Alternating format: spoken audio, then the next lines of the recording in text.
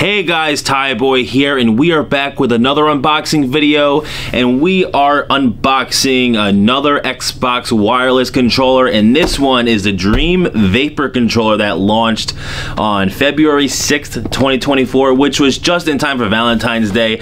I know I'm late, but this one you'll see on the shelves everywhere. It's not limited edition or anything. This style, Microsoft has been coming out with non-stop.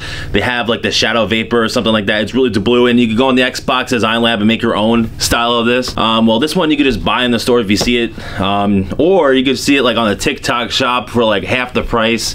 But we're gonna take a look at this. I just think the design of it looks really cool. Like if you look at the box, like look at the box, it looks really good. I want to keep the box. And look at the back. You know, it shows you more like the details about the controller, and like it shows you the battery it takes on the side, and it shows you the nice thumbsticks on the other side. Like, it just looks awesome. I like the different colors of pink, and there's like a little bit of purple in there. I think it's gonna be really cool. It reminds me of cotton candy. It reminds me a lot like cotton candy almost on a controller. All right, so here it is. Let's not take it out yet. You gotta, well, you can barely see it there. Let me just take it, I'll take it out. Yeah, I mean, it looks really nice in person. I like it a lot.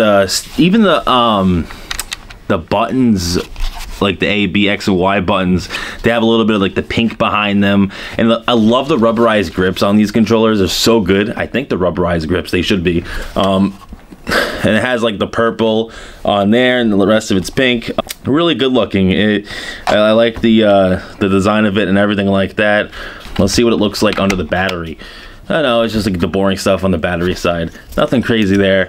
Overall, it's probably like a 9 out of 10 controller if I were to give it a review, but I don't usually do those things. But yeah, that's the controller. Let me know what you guys think of this controller. What should I do with it? Because honestly, I have so many controllers, I don't know what to do with them half the time. I don't even know if I want to use this one, keep it on display or something. Who knows? Overall, really nice controller. I would suggest you buy it. I'll put the link in the description below on Amazon. Yeah, I'll see you guys next time. Thanks for watching.